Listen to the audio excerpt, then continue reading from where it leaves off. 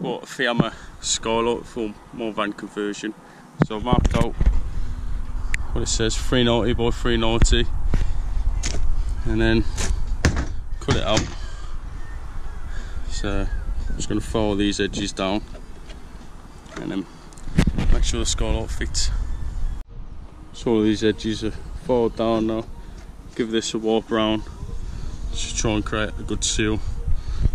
And note is that on the Kangoo you have got these little ridges. So what that's going to mean is that you're going to make sure you've got enough filler along here, so there's no gap. You don't want any spaces, any gaps. So got myself some long-lasting, transparent kitchen and bathroom sealant, which I'm going to run around the edge. Plenty of it. And then I've got myself some self-tappers. Just going to screw down, I think it's 20 self-tappers. And then just cover the heads once it's screwed down with a bit of silicone to stop the water running down through the screws. It's all fitted now. Silicone screwed around. Doesn't look too bad from underneath. Once the trim's around there, very nice and tidy. See from the top. Silicone all the way around the bottom. Silicone on the cap, on the screws, on the heads.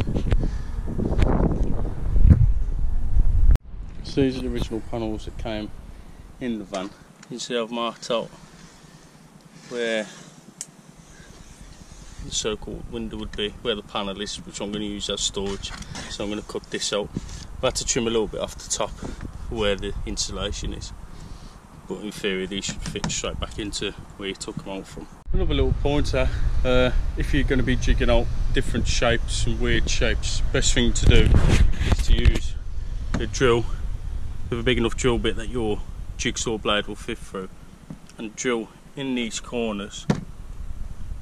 That way you can spin the jig around any way you need to and continue cutting. So this is what I was saying, that's going to fit in there.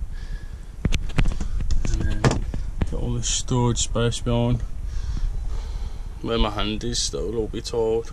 All of this will be covered, so get in there slowly. So this is the 4-way stretch carpet. Cut a rough shape out, giving yourself, you know, a good little overhang all the way around. Make sure you mark which way you want the carpet to sit. Get your high temperature adhesive. Let's give it a nice little coat.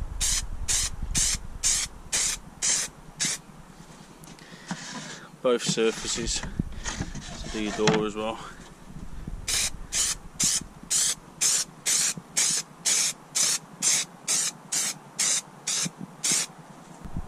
Then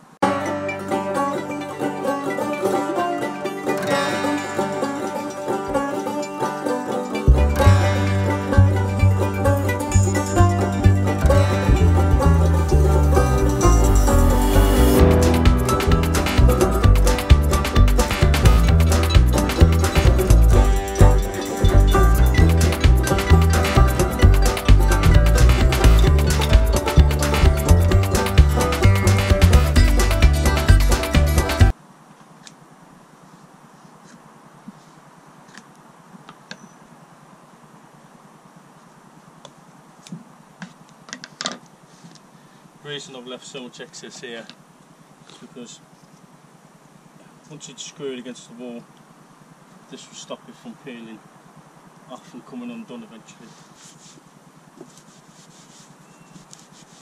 It's actually quite forgiving stuff, so you can work creases out. That's it. Just the 2 panels in now. Not too bad.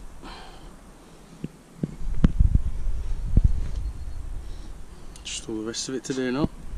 So I started with the carpet on the roof, on the ceiling. What I did was I tucked it in here first,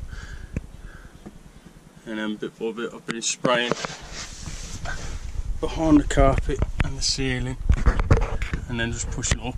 Probably only doing 200ml at a time, just to make sure that there's enough adhesive to stays wet and it's getting into all the crevices.